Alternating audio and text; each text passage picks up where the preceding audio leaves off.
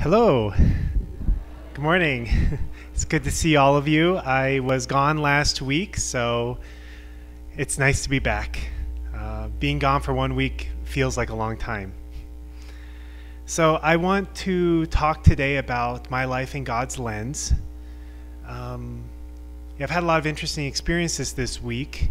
I had the opportunity to go to California last weekend. That's where I was at for pastors conference, and I had some very eye-opening conversations during my time. I want to share about that in a little bit, but yeah, I mean, this week was really crazy. There's so many things happening now, especially as we're getting closer to the start of the school year. Just last night, Heartland Academy had a really wonderful welcome ceremony for all the new students coming and starting the year, and all the families came up here, and there was a line on the stage, and all the families held hands and walked across the line together and put their handprint and thumbprints on this canvas to signify, like, the new beginning and the commitment to the year. It was really beautiful, I thought. And things are just getting started for the new year, so that's going to be crazy. We also had the opportunity to go up to Wyoming and visit the Love family. Some of you may know George and Maria Love. They're longtime members who live up in Laramie, and it was really nice. They hosted us for a couple days, and they're a great couple. Yeah. And just as a side note, not related to those things, but I really feel like I want to get started to start a music ministry soon again. Yes, thank you. For too long, we've been watching the same videos. Anyway, yeah, but like getting a music ministry started is not easy. And we've had the experience of starting them and then, not quite on the right foundation, they fall apart. And so, but and we've been trying for the last year or so to try to find couples who are really into doing music as a ministry. Like, they're talented, they love music, they love church, and to attract them to our community to help out with the band, but it has not panned out. So I'm considering, maybe we have enough talent, hopefully, in our community to pull something together, even if maybe not every week, but every other week or something like that. So I'm going to be starting to work on that. So I just wanted to give you a heads up. So when I was in the Bay Area, I had the opportunity to talk with a person who used to be a pastor, and I'm not going to be using any real names or try to give anything away, because since situations are sensitive, and I don't want to cause grief to anybody. But he was sharing with me this story that really kind of left a strong impression on me. He was telling me about how when he was asked to become the pastor of this community by their council, by especially a specific person on this council, and the expectation was that if he became the pastor, then he would make effort to sell this property that they had. And at that time, he didn't know much about the community or the feelings around the property, so he agreed, and he said that was fine. But when he got there and time went by and he was pastoring this community, he found out that actually the members really love this property, and they don't really want to sell it. And so he had a change of heart, because he didn't really have a strong opinion either way, but he felt, well, if my members want to keep this property, then I want to support them. I want to, unless there's a real important reason or something we direly need that money for, then he said, I don't want to sell it. And that caused a big problem. And he said that this person who had a lot of authority and a lot of, what would you call, like, pull, influence,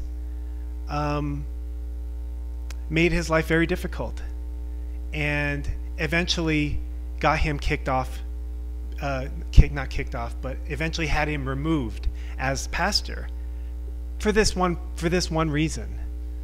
And he said that he never thought something like that would happen in our church. He said, I was naive. I thought we could just work it out. I thought that if I had the best interests of my members at heart, that we would be able to figure out something that would work for everybody. And unfortunately, it didn't work out that way. He even tried to resign, and they were like, well, are we really going to accept his resignation? And so it left a lot of hurt on his heart after that experience. And I really feel like these kinds of things really shouldn't happen in the church. That was really my feeling as I was listening to him. Like, this is the kind of thing you expect to find in, I don't know, corporate America, it's like a dog-eat-dog world, right? People are stepping on top of each other to be able to get ahead. That's the kind of thing you expect to see maybe in that kind of a situation. But in a church, you kind of expect, or at least hope, that we all have the same goals and hopes, and we'll try to work things out as we go, right? And to see these kind of things happening is disappointing. But at the same time, very much mirrored in some senses some of the experiences that we had a few years ago as well. So it really reminded me of this quote from the Bible where Jesus said, "From the days of John the Baptist until now, the kingdom of heaven has been forcefully advancing, and forceful men lay hold of it." Now, context of this verse in the Bible is this is Jesus talking. He's lamenting about the situation.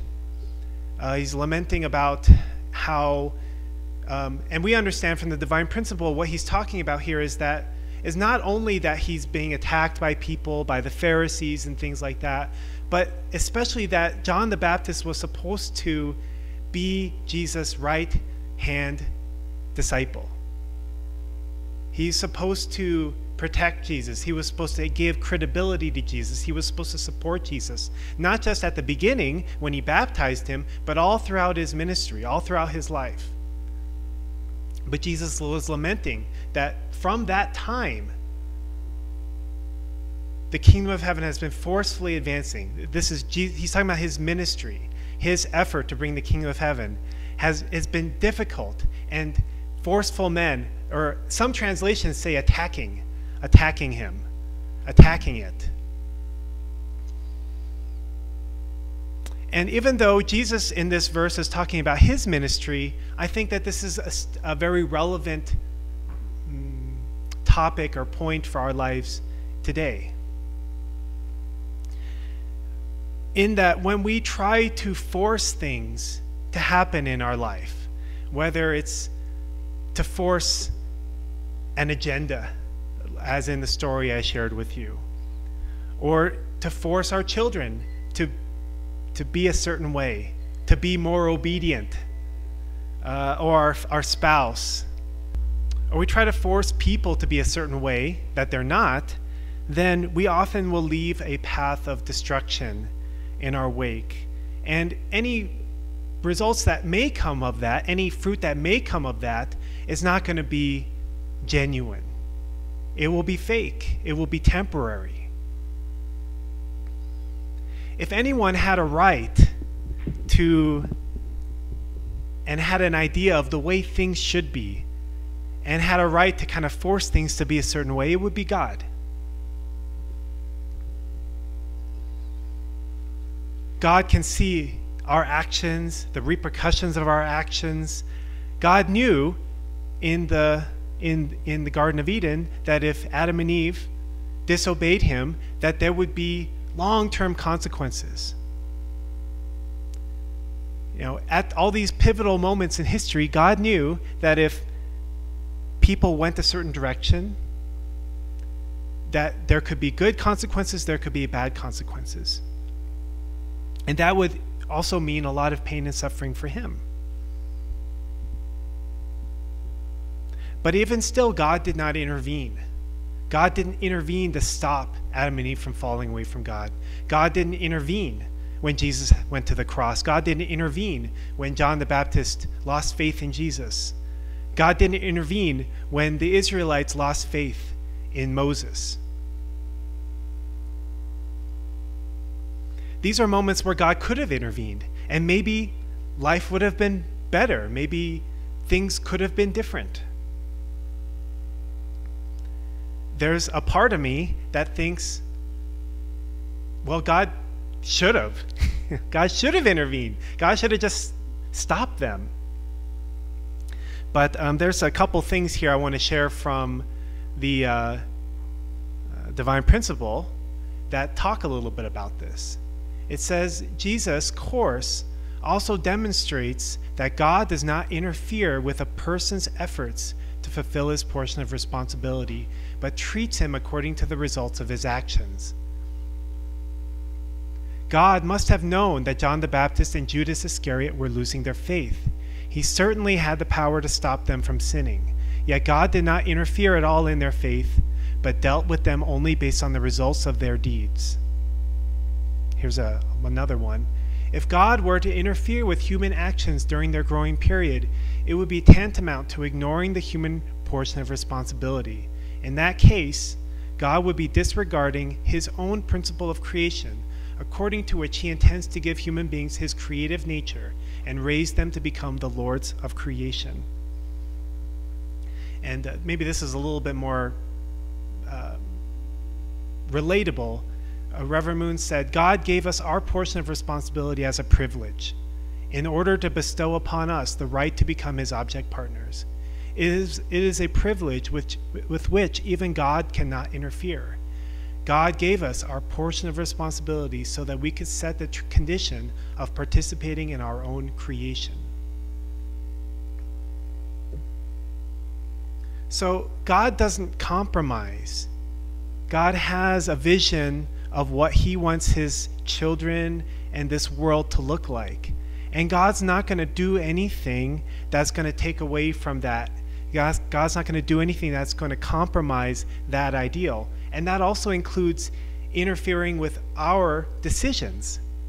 Even though our decisions many times cause ourselves a lot of pain and suffering, and also cause God pain and suffering, and many times will even prolong God's work, God will not interfere in the decisions that we make in our life because he takes away our free will. He takes away the reality that we create our own lives. And God will not take that away from us, for better or for worse. Some people feel that, well, if God's not going to stop bad things from happening, or God's not going to intervene in the world, then that means God doesn't really care, or God doesn't really love us. But actually, I believe it's the opposite. From this perspective, we understand that actually God doesn't intervene because he loves us. God doesn't stop us because he loves us. Not just to make us feel good in the moment, but because he believes in our potential, because he believes in our free will to create ourselves as the people that God wants us to be. It may not happen in a few years, it may not even happen in our lifetime, but in the course of our life, both here in the world and in the spirit world, that is our destination for every single human being. And God will not stop that. God will not interfere with that. If God interfered, then it wouldn't be authentic. It wouldn't be real.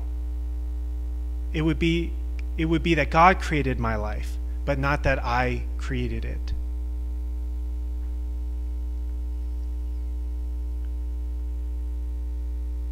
I think we come across these situations sometimes in our life, especially if we have children, or if we ever in a situation as a teacher or as a mentor or an elder sibling or something like that, where we try to put ourselves in a situation where we try to help people make the right decisions. We try to give people good advice. We try to guide people in the, don't make the same mistakes I made. That's kind of hope that we have as people who have made mistakes and have been around the block a couple times, these kind of things. The last thing we want to see is other people making the same mistakes and going through the same heartache that we had to go through.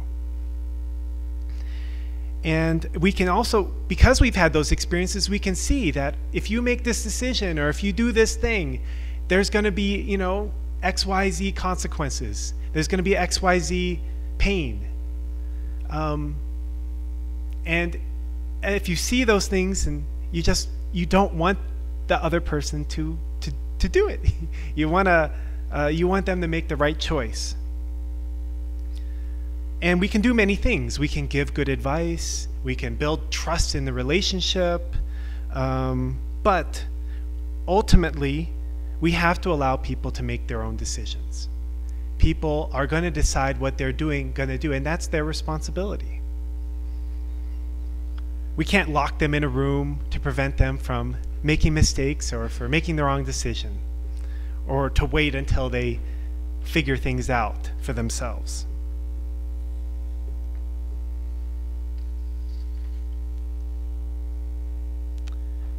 But it also highlights the point that since God won't force us to do anything,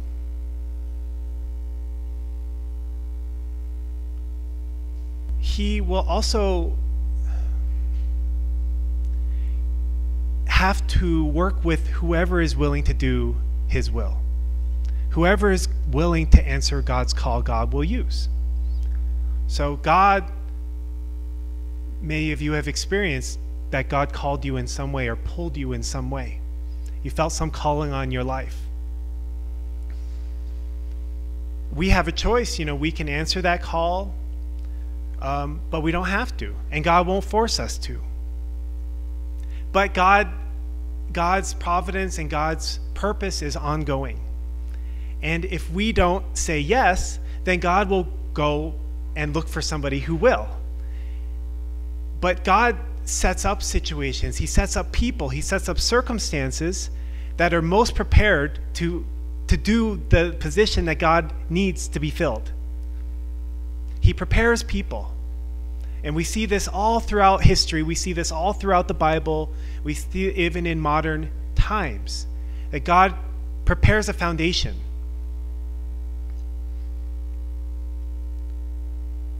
But if those people don't want to do it, then God has to work with the next willing person. But that person may not be as prepared. That person may not be as capable.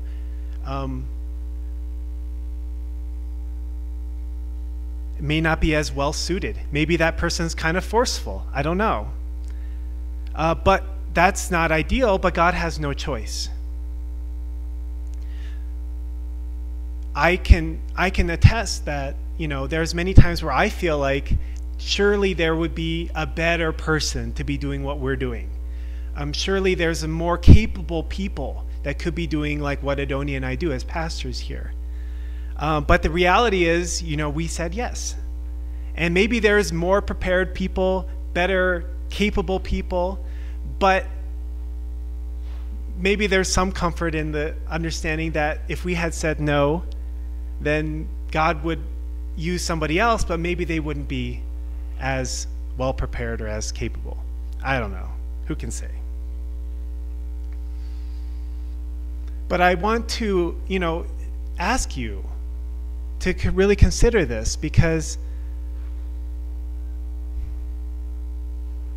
kind of like the story I shared at the beginning of the message, a lot of painful things can happen to people in the world and in the church and in all facets of society.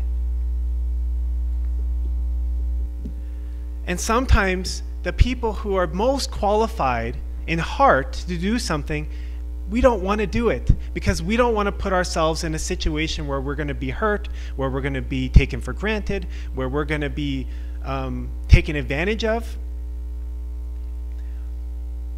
Even though you may be the best person for it because you love people or because you really feel a passion for whatever it is you want to do. It can be easy to run away from that kind of a situation because we don't want to be uncomfortable. We don't want to be put in a position to be of hardship. But, please consider that God may have prepared you for that position, or God may have prepared you for that calling.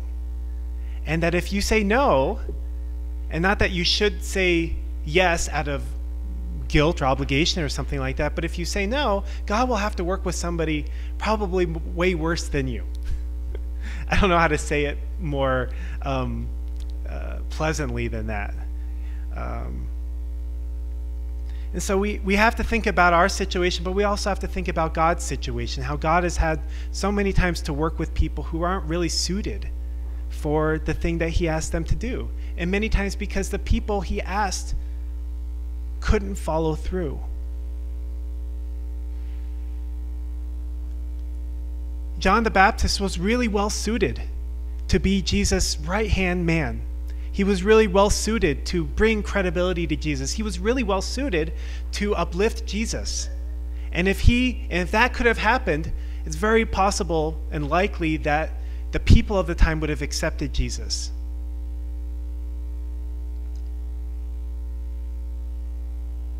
But Jesus had to take on not only his responsibility, but he also had to take on John's responsibility. He had to create his own credibility. He had to uplift himself. Instead of having, it's much easier to have someone else uplift you and to tell people how great you are than to walk around and try to tell everyone how great you are yourself. It's very hard to do that. Jesus ended up having to do that.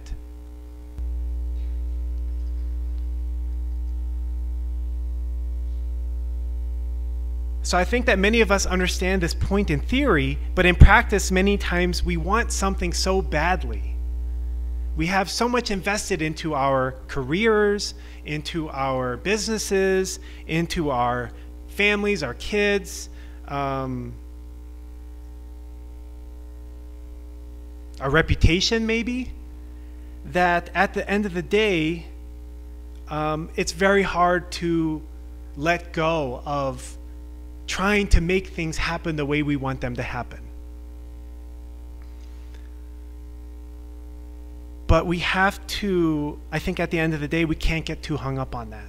We have to be willing to let go of the way that we think things should turn out. I had this funny experience last few months ago where we went to Disney World in Florida with our kids. And some people gave us some money to buy some nice gifts for the kids, which was very generous. And we went down there, and Annalise really wanted a Baby Yoda, because that was something that really helped us get through the COVID. Actually, it sounds silly, but like our whole family loved The Mandalorian, and so she just fell in love with Baby Grogu. And when we went to Disney World, Baby Grogu's everywhere, right? So we bought her a like electronic Baby Grogu doll that can move, and it was pretty expensive, and it has a remote control and it does all this cool stuff. And the first thing that Annalise wanted to do with the Baby Yoda doll was grab the arm and run around with it by the arm. And I'm like, no, that's gonna break. Because the arm is not soft. It's like an electronic arm. It's only meant to do a few things. And so my like practical mind is like, oh, she's gonna break it. What a waste of money. It's all this stuff. You can only buy these in Disney World.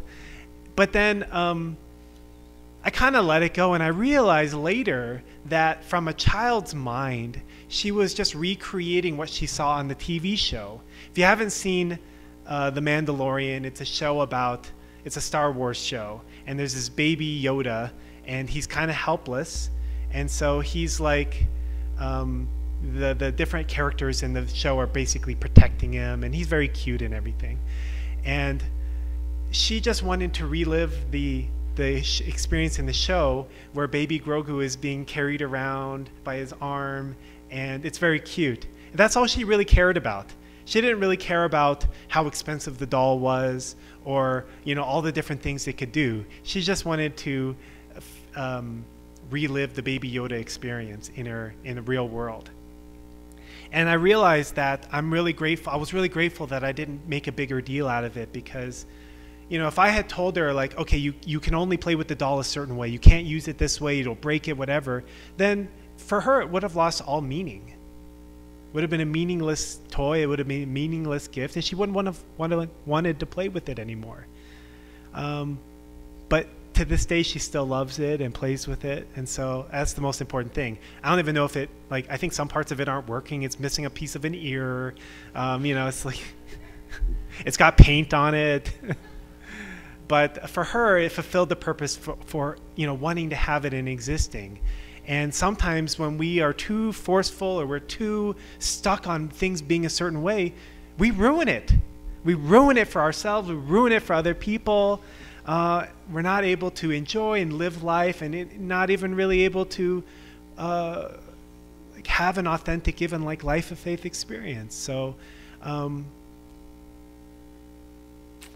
yeah, I think that, you know, this is, I just wanted to share this message today because the story that was shared with me had such an impact, and I just felt that, you know, something for us to think about sometimes. Sometimes we just get so stuck on an idea, stuck on things have to be a certain way, but sometimes we just have to let it go. Sometimes we don't have control.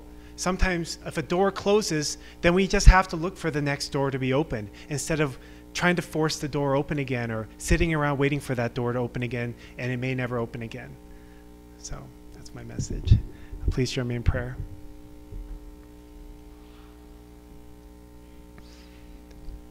Dearest Heavenly Parent, we are so grateful to be able to gather this morning as a family.